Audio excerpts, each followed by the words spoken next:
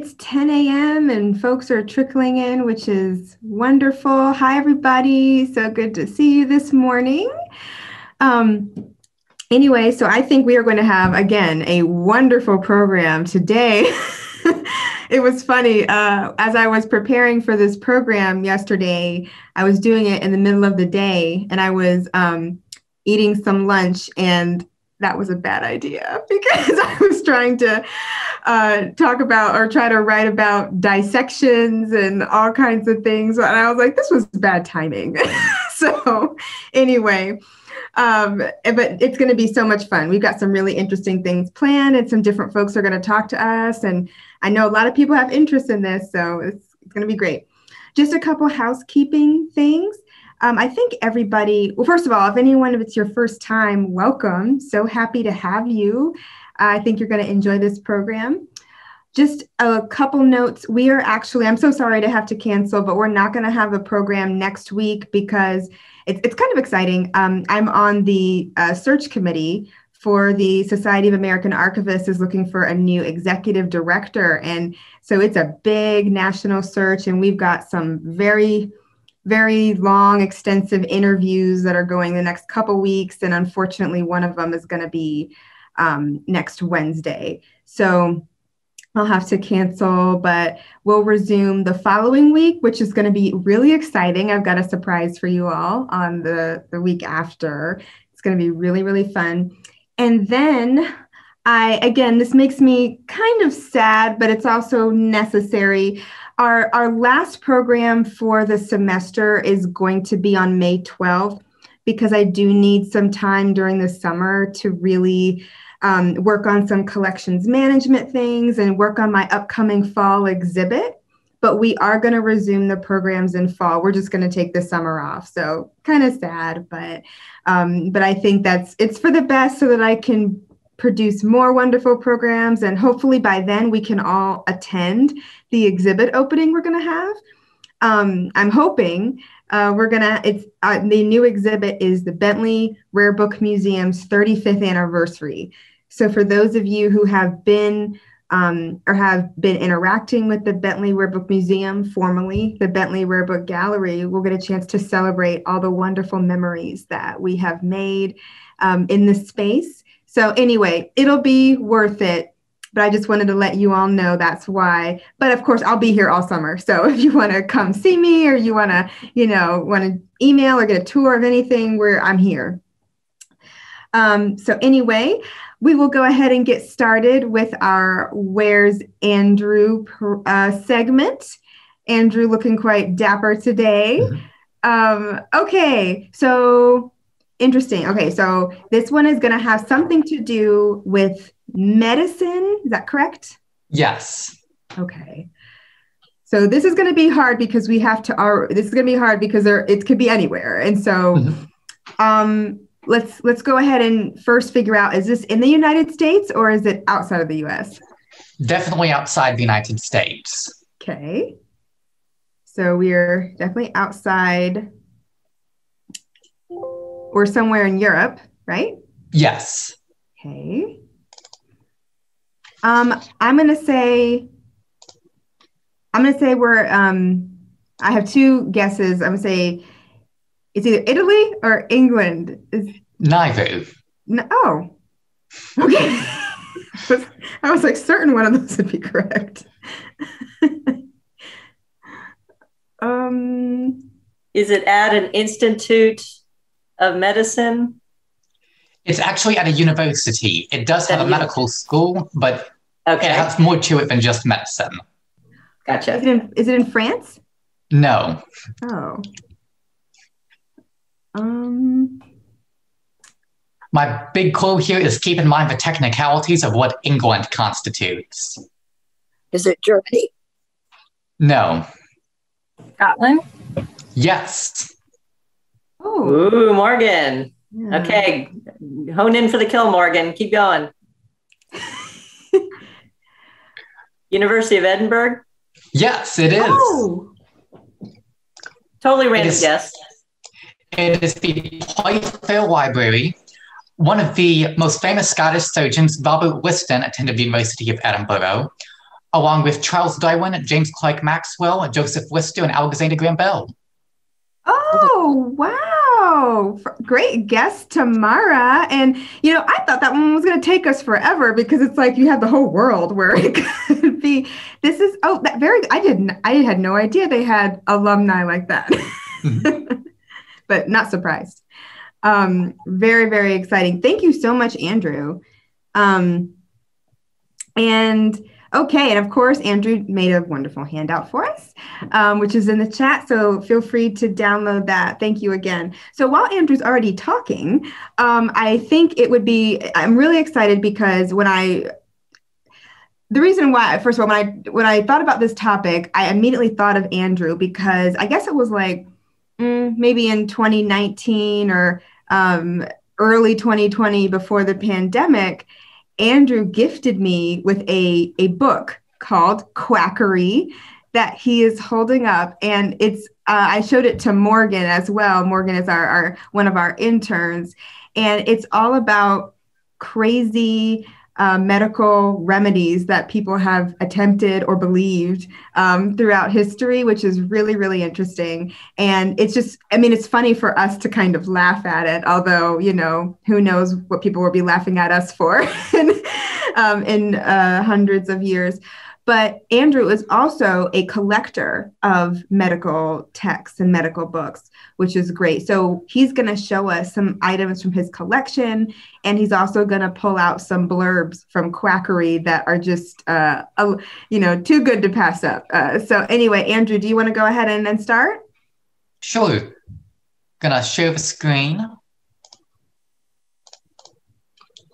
Can everyone see it? Yes. So first of all, I do want to point out, just talk a bit about Quackery here. A lot of the stuff I'll be talking about today does come directly from this book. And it is a very good book. I tried to make this, kind of the best way to put this, PG-13. I'm not going off the rails here. I think Mom can hear me, which is why I'm not going to do that. So the first person I want to talk about is actually Robert Weston. He did attend the University of Edinburgh and was a very highly regarded surgeon before anesthetics. He was known as the fastest knife in West End, which is very important because you want your surgery to be over very quickly if you're not under anesthesia. However, he also had some very infamous cases, and one of these is recounted in Quackery.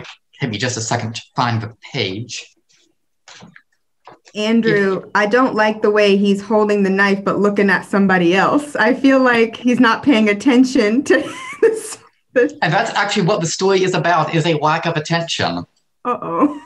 Another time, Weston accidentally cut off the fingers of his assistant, who often held the leg in place during the procedure.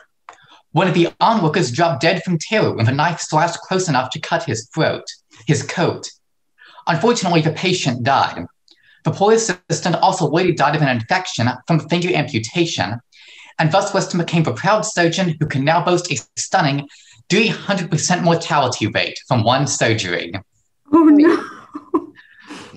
So that is why he made a very important part of the background today. Oh, goodness. One of my favorites is personally the leech. It is definitely a classic example of a medical blunder.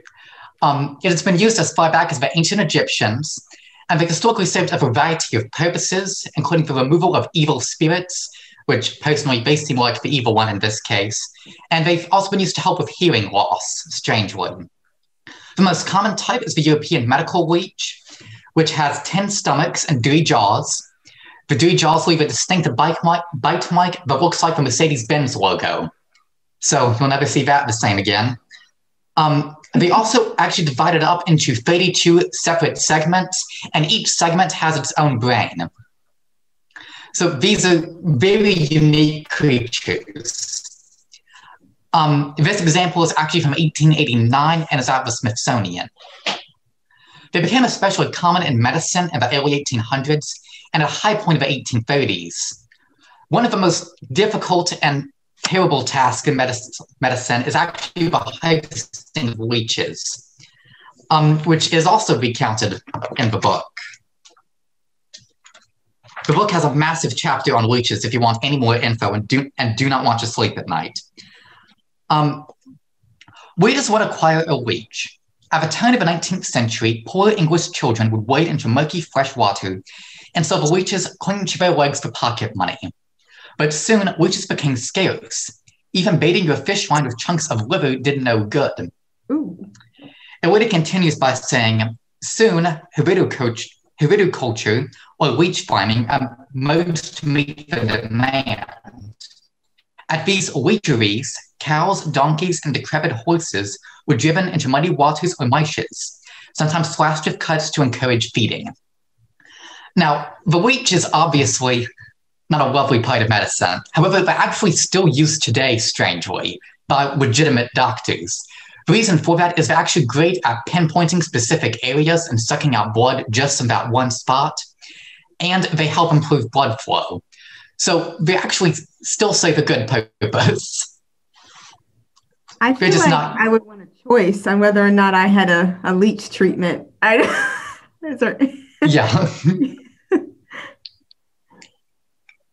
It does not seem pleasant. I hope I never have to experience that. Now, I won't be going into much details behind this one, but ground-up mummies were also often used as medicine, taken orally. The idea was that if you had ground-up mummy head, it could cure headaches, ground-up foot could cure foot pain, and so forth. It was known as mummia. It was described as being very bitter and unpleasant to take, which is a nice bit of reassuring there.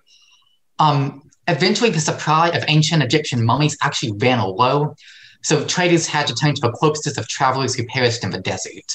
Ugh. Medieval scientists sometimes found it difficult to distinguish between real mummies and recently harvested mummies. So essentially, sometimes mummies are hard to find because people ate them too much? Yes. Oh my God. Because, yes, like the tomb robbers of ancient Egypt would go after the gold and stuff, but they'd leave the mummies because it has no value. Later in medieval times is when they began to be used as medicine, which is why ancient Egyptian mummies are just so annoyingly rare.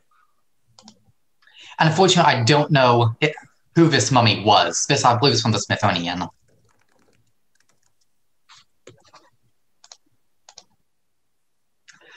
Trepanation is the world's oldest form of surgery. It comes from the Greek word trepanon, meaning to drill or bore, which is a pretty good description of what it is. It involves drilling into the skull to remove excess fluid, and it dates back as much as 10,000 years ago. It was actually rather successful, and a lot of the trepanation skulls that have been found, actually the skull healed around their pole. So it clearly had a rather big success rate. But doesn't really serve much of a practical purpose. But it was eventually replaced by lobotomy. It's sort of a spiritual successor to drilling a hole in the head. In the 1770s, physician Franz Mesmer was inspired by a priest named Maximilian Hell. And as you can imagine, Maximilian Hell took great pleasure in referring to himself as Father Hell. Father Hell would take magnetic rocks and rub them on patients in an attempt to cure the patients. Mesmer was amazed, you might even say mesmerized, and decided every living being had a magnetic fluid inside it, and that all disease was caused by an excess or lack of this fluid. He called this animal magnetism, which is a very ridiculous name, but eventually became known as mesmerism after Franz Mesmer. Mesmer eventually adapted his theory slightly. Eventually, he claimed that only he could cure animal magnetism problems. Magnets were not required. He just had the magic touch, or magnet touch, you could say. He also shifted the idea of being a magnetic fluid in people to sort of an invisible force, very much like the Force in Star Wars. In fact, this basically is the Force in Star Wars. Eventually, the French Academy of Science determined there was, in fact, no magnetic force back bound the universe together and created 9 excellent movies. But Mesmer had already become popular enough to give us a word named after him, mesmerize. So even though this was a terrible idea of medicine, it still lives on today in some form. So what time period was this again? The 1770s until, I believe it's 1830s, sort of. Oh, okay. Wow. So, interesting. Phrenology is another weird one. This one, I have to admit, is not covered in quackery. This one I had to turn to other sources. Phrenology was devised by Joseph Gall, who theorized that the shape of a brain determined the skull shape, and that the shape of a brain could be used to determine personality. So you just had to feel how someone's skull felt to determine if they were crazy or insane or smart or whatnot. The idea did gain traction, but it was also widely ridiculed, as can be seen what's inside in this picture here. You can see a lot of people with different skull shapes sort of being made fun of here. You can see in the back, these busts would show like slyness and pride and sleepiness. So the idea of phrenology is that someone with a skull shape like that one labeled sleepiness would be a very sleepy person.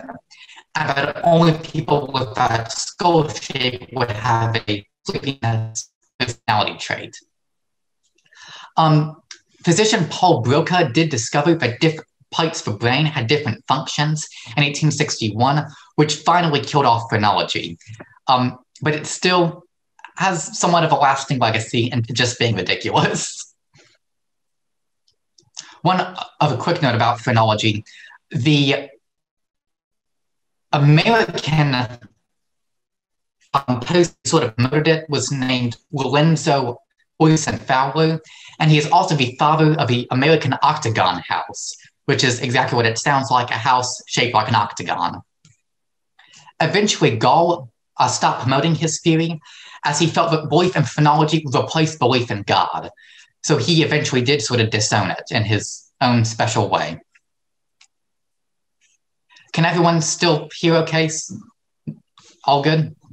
Yeah, sometimes it's a little bit of a lag, but it always comes back. Okay. Now, Phineas Gage is one of the world's most famous medical patients, and his story is covered in Quackery's chapter on lobotomy. I won't go into all the detail because, I mean, we're pretty close to lunch. But long story short, he got an iron rod stuck through his skull, and he survived. He actually stayed conscious through the whole thing. But it was a big step in the development of the idea of different parts of the brain having different functions, not their shape determining it, but actual the parts itself.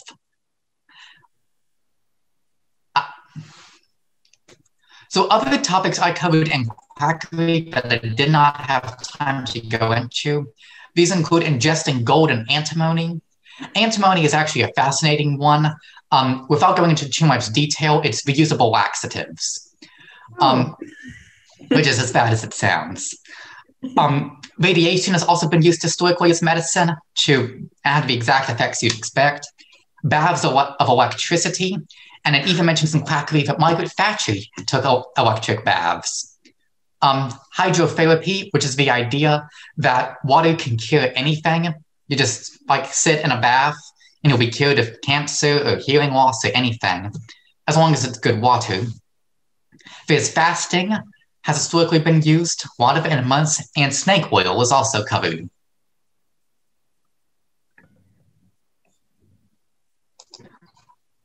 Now, there are 2 other books I want to share real quick. One is called the Sawbones book. It's called The Horrifying, Hilarious Road to Modern Medicine. I would say it's more childish, but it's still horrifying, and I don't suggest it for children. The other one is a bit more serious. It is, if I can get the thing to move, The Tale of Dueling Neurosurgeons by Sam Keene, about the history of neuroscience. It is an excellent book if you ever have an interest in that. And one final thing to share is, I have to put in a shameless self-promotion, for the Friends of Kennesaw Mountain in their Q1 newsletter for 2021, I did an article about medicine at Kennesaw Mountain and Dr. Kerry Cox. He was Cobb County's first physician and was a big believer in water cure, hydrotherapy. And he had the Rock Springs Water Cure establishment at the base of Kennesaw Mountain. And there is a link to that I can put in the chat. Give me just 1 second. And I have read this article that Andrew wrote. It is really, really good. It was fascinating. I wasn't even familiar with hydrotherapy before. And so I really highly recommend you take a look at it. Oh, and I wanted to mention, I'm sorry, that the Sawbones book, the Sawbones book, my husband listens religiously to the Sawbones podcast. And I'm going to have to get every single one of these books, because if he likes the Sawbones book, I bet he's going to love the Quackery book. Are there any questions? My question is, Andrew, so this is super interesting. How did you get interested in, I guess, this, because you love history, but how did you get interested in medical books and the history of medicine? Well, a while ago, a friend of ours gave me a book on the history of the periodic table by Sam Keen, who wrote the neurosurgeon's book. And I really enjoyed the periodic table book, and I ended up reading all 4 of Sam Keen's books. So this book, Tale to a Neurosurgeon's, kind of started it. And we were at the William Root House in Marietta. They had quackery. So we got that there, and that began the curiosity in bad medicine. Wow, that is so interesting. I think you're going to have fun, because in our collections, a lot of our newspapers, you've seen some before, but there's a lot of ads for very questionable medical remedies and things. So you'll have fun with that. I just wanted to say this was a wonderful presentation. Thank you so much, Andrew. I just wanted to make a brief comment that I think maybe there's kind of sometimes a fine line between quackery and some actual legitimate approaches. And I think medicine is an very interesting topic. And to me, it kind of reflects how the society even views the human being. What is the body? What is the mind? What is, all of these things. And, we have research about the placebo effect and all of these kinds of things. So I think it's an endlessly fascinating topic. And I'm sure we have quackery, of course, today. But again, there's, sometimes there's actual little gems in the quackery that like radiation, of course, we use that. And you said that, I can't believe it. Leeches are still used today. They are still used today in modern medicine, not frequently. I think the chances of any of us ever having to use leeches is very small, but they are still used by legitimate doctors. Okay, I may never visit a doctor again after hearing that. So I know. I'm sorry. So Andrew, sorry. No, you go ahead. Don't you find it interesting, Andrew, that today the terminology is that doctors practice medicine? So it's still practice, yes, right? I find that a fascinating word to put alongside medicine. I had not thought about that before, but that is very bothersome.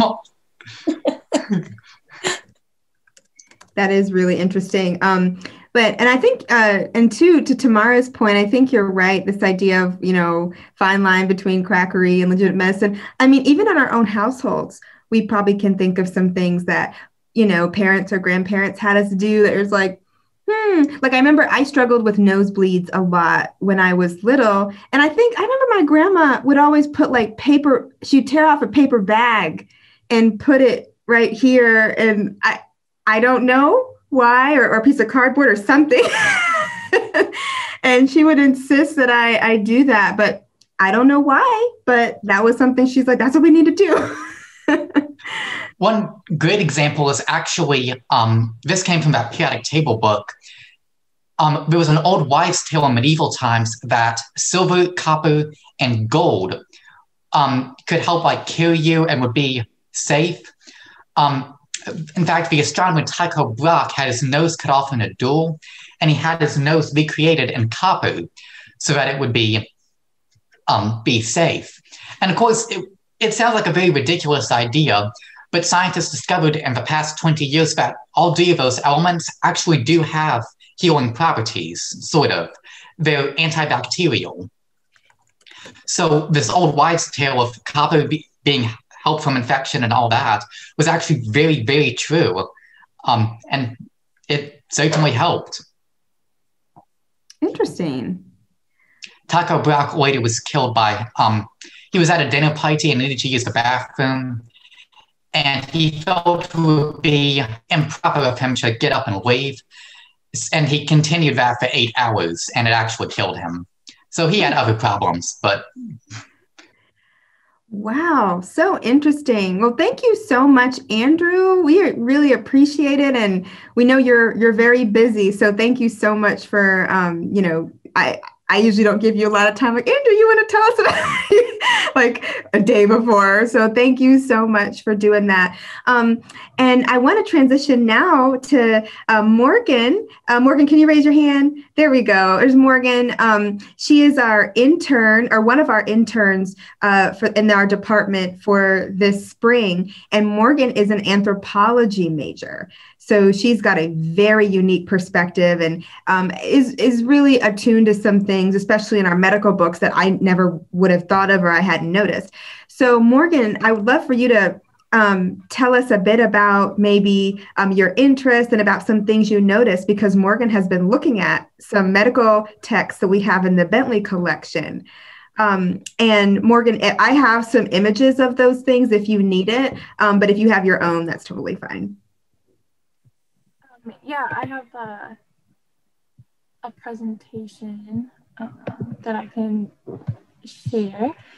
But yeah, I was kind of looking more at like the social aspects of medicine. I'm really fascinated with anatomy and especially bones and like how they like most people think of bones as just being stationary, but they actually and like just they support your muscles and support your body, but actually they do a lot more, and they form and mold based on like what their needs are. So let's see if I can share my presentation.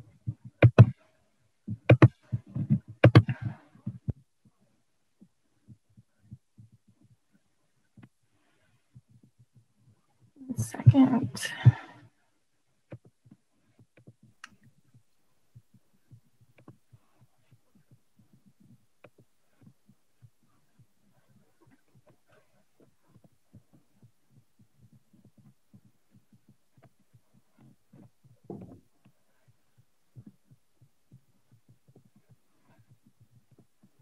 Oh, Tamika put something in the chat and said the bodies exhibit is really interesting. I've never seen that. I've actually been kind of scared to go see it.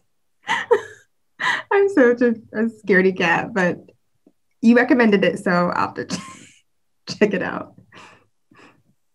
Yeah, that's something I've been wanting to go to, is the body exhibit, because I think that is just, I think all of this is just like fascinating to learn about.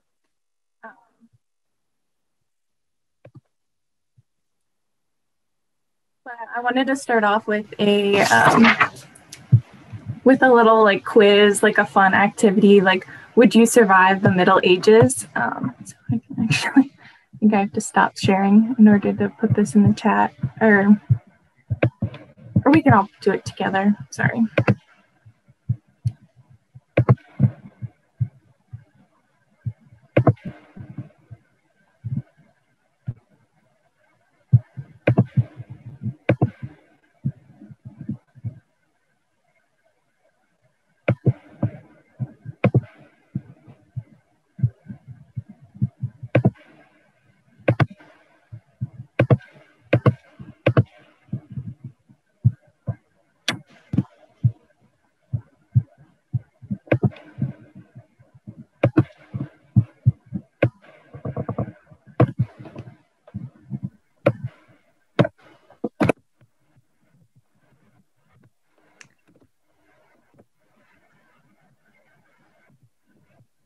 Are you able to share it?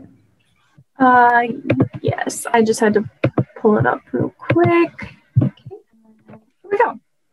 So this is just a little quiz off of like Spark Notes of what would you die of in the Middle Ages. So just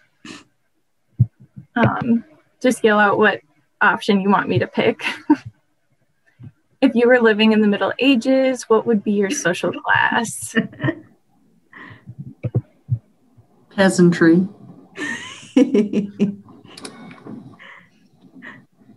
We're up for the challenge, right? The peasantry. Is that what I heard? Yeah. Okay. And what would be your medieval occupation? Well. Oh.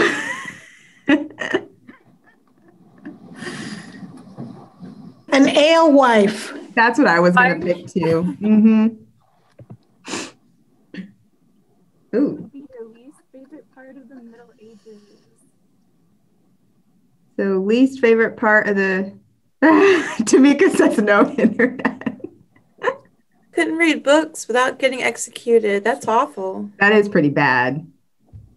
Yeah, why not? Yeah, we'll choose that one. Hot bread. Love it. Love Yeah, it. bread.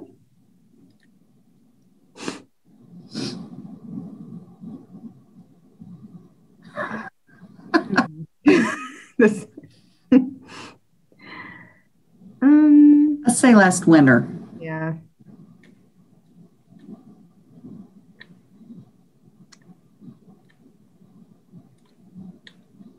A rebel. That's a good one.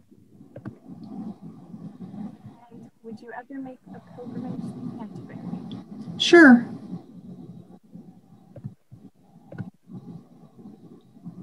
Yeah. Yeah, everybody. I think everybody has. I was like, Andrew hasn't. I saw Andrew shake his head. That one.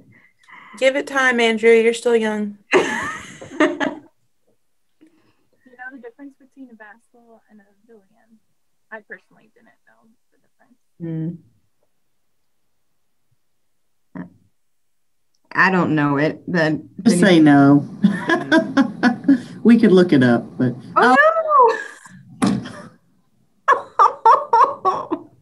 Got burned at the stake. I feel attacked. I do too. Why? What did we do? When you're reading books, it says that's the first thing it lists, right? It says you read books. Oh no. Oh, well then, yeah, I guess we all would have been then. I mean, we're in this group, so. Yeah. Well, did I get bread at least? I know. Did we get bread? Oh my gosh! And in the chat, Stephanie said she did it and got the plague. Stuff. When I did it, I got the plague as well. I was like, oh, okay. Oh my.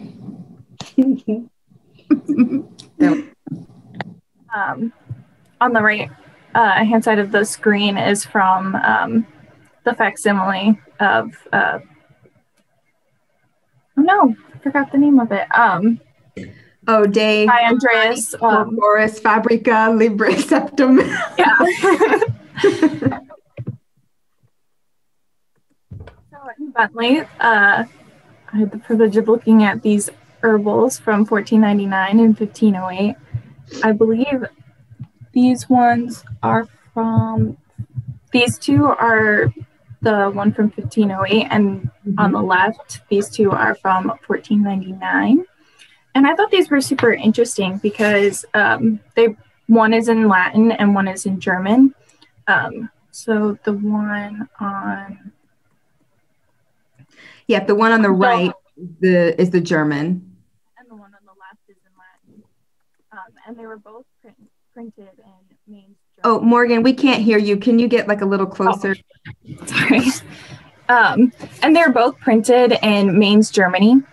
And a lot of them quote from, like, you can even see it on the page sometimes. I don't know if they're big enough to see or not, but right here, they were on the far right. You can even see Serapio. So they they were quoted from a lot of like ancient medicine, ancient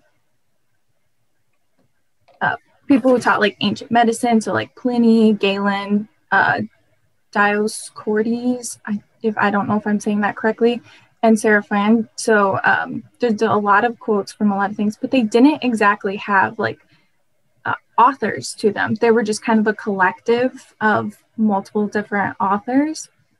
And so an author wasn't listed. I really like the woodcut illustrations on here of like all the different animals and plants. There was plants, animals, and mythical creatures in these, and they were woodcut illustrations so that even if you weren't literate, you could still use these. Morgan, can I say a couple things that's really interesting? I think people will appreciate, especially since you mentioned on the right, the 1508 Gart de Gesundheit was printed in Mainz, Germany. Which, if you've heard of that before, you'll probably realize that was really the epicenter of printing, or printing began in Europe with Johannes Gutenberg.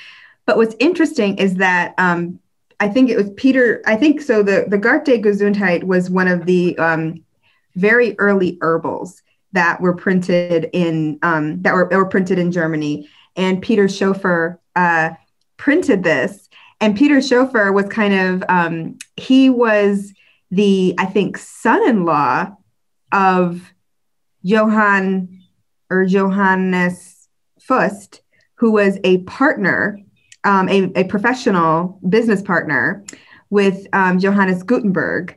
And until those two, Fust and Gutenberg, had like a terrible legal falling out over who invented print in Europe. And so it's kind of interesting. So we're dealing with here some heavy hitters in terms of early printing.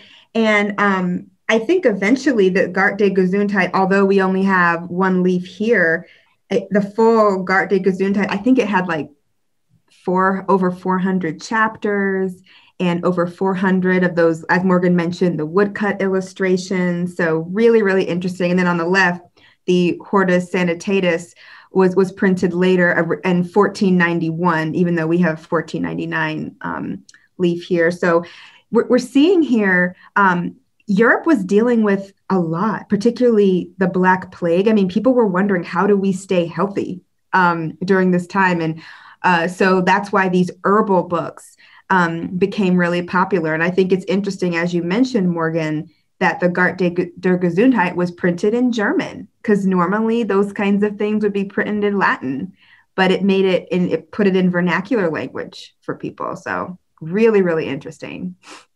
Yeah, the one on the right was originally published in 1485. So there's like multiple editions of both of these in the Latin and in German.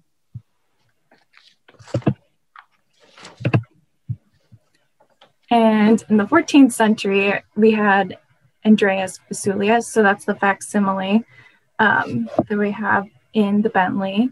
And I love the illustrations in these books. I think they're just like kind of comical.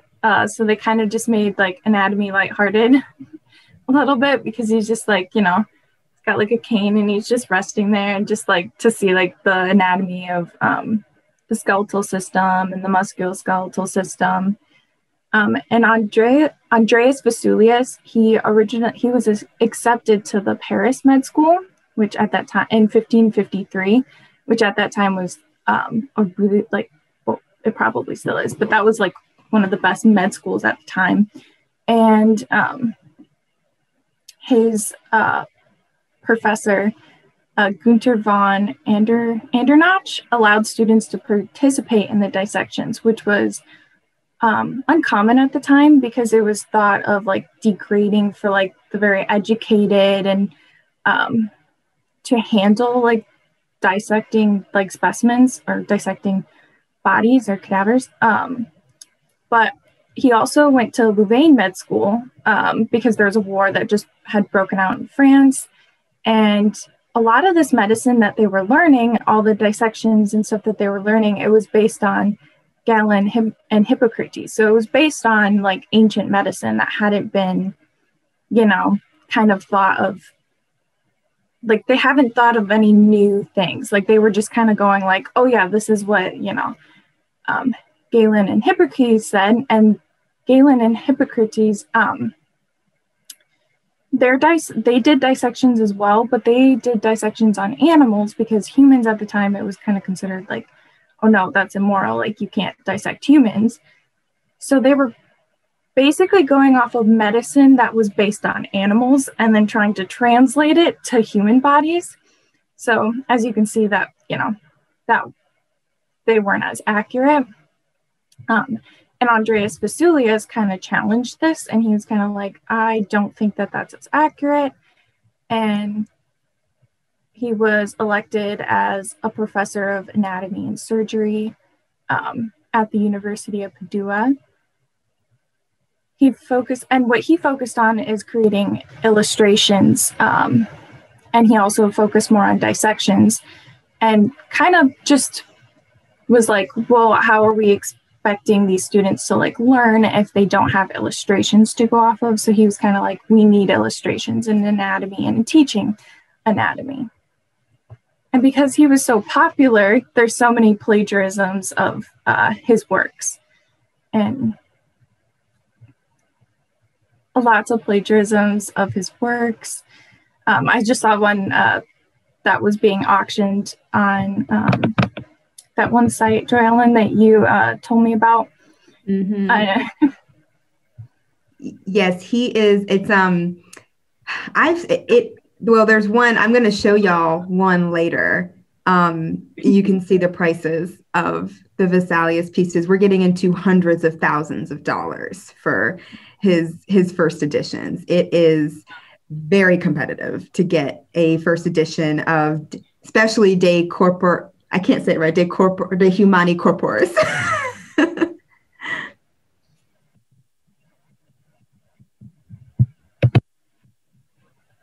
the 17th and 18th century, there was a lot of focus on experiments and dissection. We don't have anything in the Bentley that dates to these 2 centuries. But I wanted to note that like some of the experiments was like in electrophysiology, which is thought to be inspiration for Mary Shelley's Frankenstein, because Luigi Galvani did experiments on frogs and musculature and how that electric shock in musculature makes it like contract. So reanimating flesh was kind of a big topic for experiments during this time. And on the right is a nice Rembrandt painting of dissection and anatomy, and like a class that was, someone's dissecting and pointing to things and all the students are just watching. So 3 books that we have in, well, there's more books that date to the 1800s, but these are 3 of the books that I looked at, and I wanted to relate them to things that were happening during this period. So the Murder Act of 1752 was an act that just allowed doctors and surgeons to dissect criminals that were put to death. So it kind of 2 birds, 1 stone. It allowed medical schools to have cadavers to dissect to increase their knowledge. And it also kind of deterred people from, committing like crimes, because no one wanted their body to be dissected after they were dead. But as it happens, there was still a rise in a need for cadavers to be dissected for all these medical schools, because there was an influx of medical students. And the Anatomy Act of 1832, that allowed for people who donated their body to be dissected as well. And in the US, both of those were in Great Britain, but in the US, there was multiple acts by like individual states. So like Georgia, it was illegal to have dissections. In Pennsylvania, I believe they had something close to the Anatomy Act where like if you were donated, you could, if you wanted to donate your body, which most of the time people would get paid to donate their body, paid in life, so that upon death, these doctors could dissect their bodies.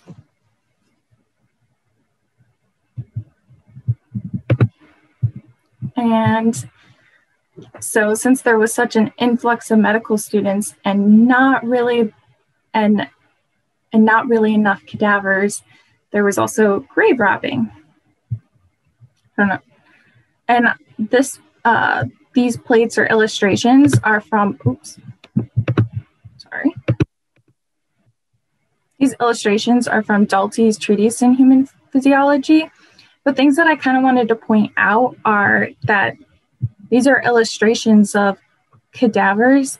And what I thought was really interesting is that the face is always facing away from, the illustrator, and that their hands are like kind of tied to the table to keep them in place. I thought that was kind of interesting, and just, these are kind of graphic for books that were being sold not only to just medical students. And grave robbing, there's many different names for grave robbers.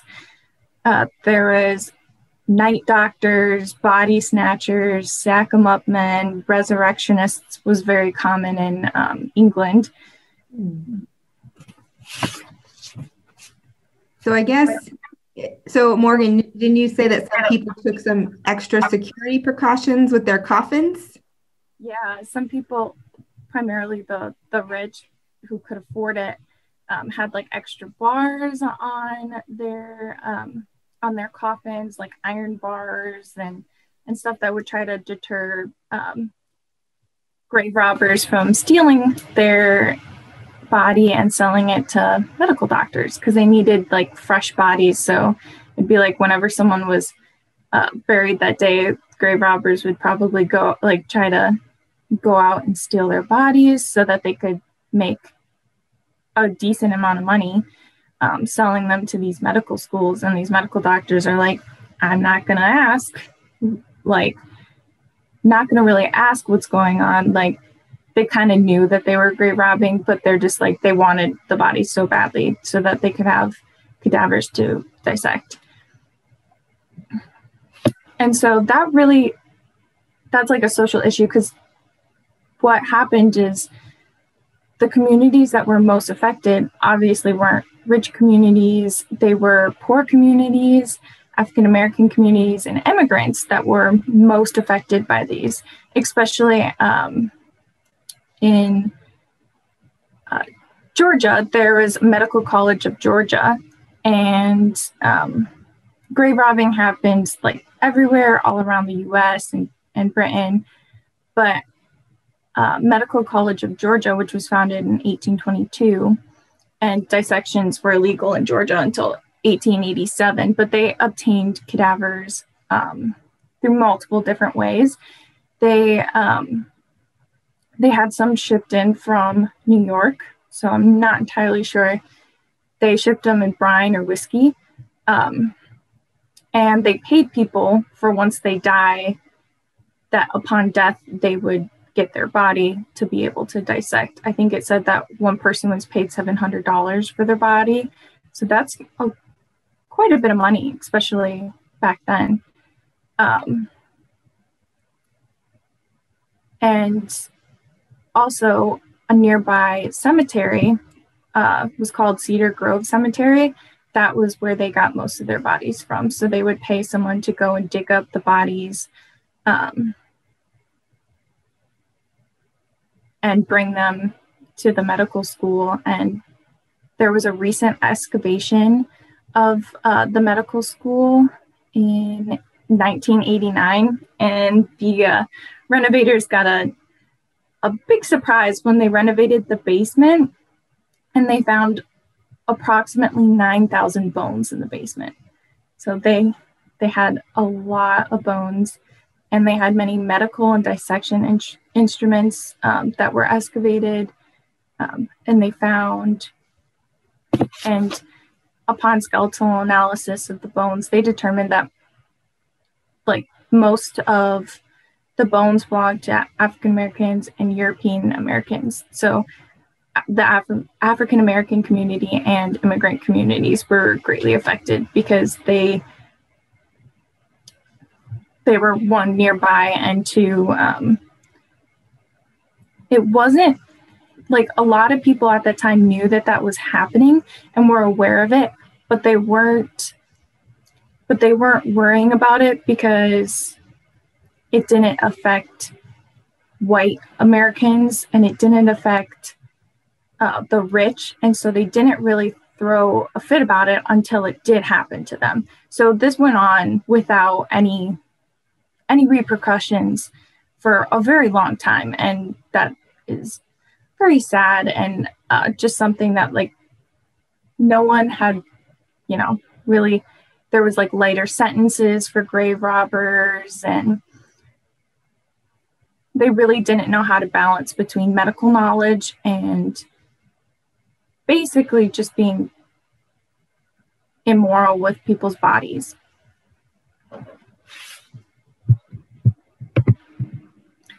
And so a lot of these inspired famous literature. So the electrophysiology and the 16 and 1700s is said to have kind of influenced Frankenstein by Mary Shelley. The two cities, there's a scene in there where there's grave robbers. And in the Adventures of Tom Sawyer, Huckleberry Finn and Tom Sawyer experience a grave robbing and then experience a murder because the grave robber and the doctor in that story didn't really agree on price. And so the grave robber murdered the doctor, which kind of sends the plot into them running away. Yeah. And I had another activity or quiz. I don't if we have time for it. We're going to go on. I'm so sorry. We don't have time for that one today. Okay, that's fine. Can you drop it in the chat? Yes, I can.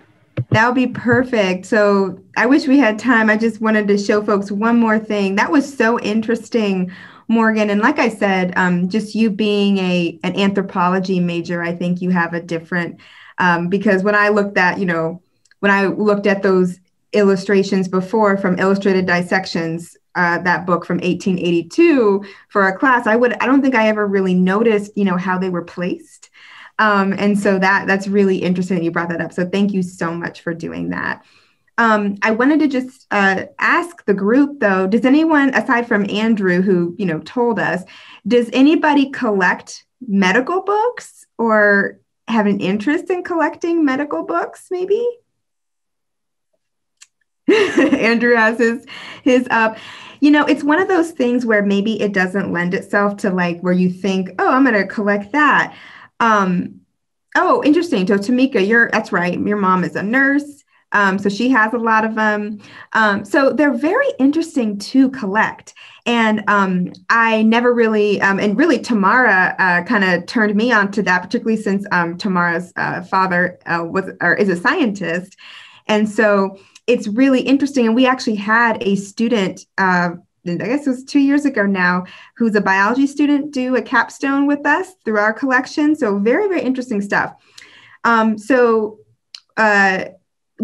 Collecting medical literature is something that you can do. And I think Camilla, you kind of almost borderline with that because Camilla is interested in culinary history, and a lot of the older cookbooks really are household guides that also tell you, they give information on how to take care of, sick children, sick husbands, things like that. So yours almost kind of borderline is that.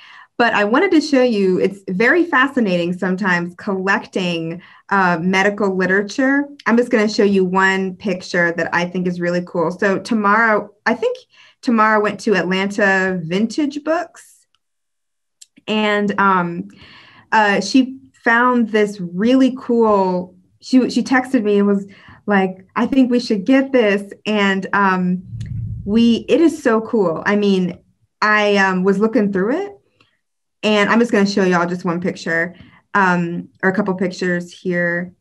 This is the it's a catalog of rare medical books from 1956. So basically, I think it was from the collection of this Dr. Lundhart here. And then it gives you information about all these different books you should collect if you want to be a collector of medical literature, or if you're a practicing physician and you want to know the history of your profession. So here's the Vesalius one, the De Humani Corporis. You could get it then for $240. It was being sold, which now I'm going to show y'all what it's worth now. But also look, Tamara, this is the Nehemiah Grew, The Anatomy of Plants. We have this in our collection, the 1682, and it was available for $55. It's under medical botany. And then I also want to say I just kind of did that. And then medical folklore was also a thing. So kind of along the lines of quackery, I guess, but folklore and medicine too, which is pretty cool. And then last thing, Andrew, are you heading out? Yeah. See y'all in 2 weeks. All right. See ya. Thank you so much. Okay. Bye. Last thing I wanted to just show, we saw that Andreas Vesalius that Morgan talked about with the human anatomy, the first person to really realize, we actually need to dissect humans so we can know what they look like. They're not the same as animals, that guy. So very, very rare. His first edition of De Humani Corporis from 1543. This one I found one that is currently available. If you want to get it, I will put it in the chat so people can get it if they want to. See who wants to. Just a small price if you want to pay for this book. You can see it's $300,000. So if Mr. Williams were here, he'd probably say, I should get it. I don't think my husband would like that if we bought it. But don't worry, if you can settle for the 1555 edition, it's only $110,000. I checked. So with that, I think, as we can see, some of these medical texts can get pretty expensive, but there are many other medical books that you can collect, or even just books maybe from your childhood, or things that your parents used to use. Things like that are fun to collect, and you can see changes in medicinal practices even since then. So sometimes throwing those things away, you can, but you don't have to. They're actually very, very interesting. So I wanted to just alert people that some of the medical texts that we use when we were young, you might want to keep some of those. They make for really interesting reading later on. And again, some of those remedies they still work. They're not all quackery. All right. Well, thank you all so much for joining us today. I hope it didn't gross you out too much. I know we talked a lot about bodies and dissections, but hey, it's part of being human. All right. So everybody, thank you. And again, we won't meet next week, but then the following week, we'll make up for it. It's going to be super duper cool. We're going to have a really fun time. So thank you guys again. It's great to see everybody today. Okay. Bye.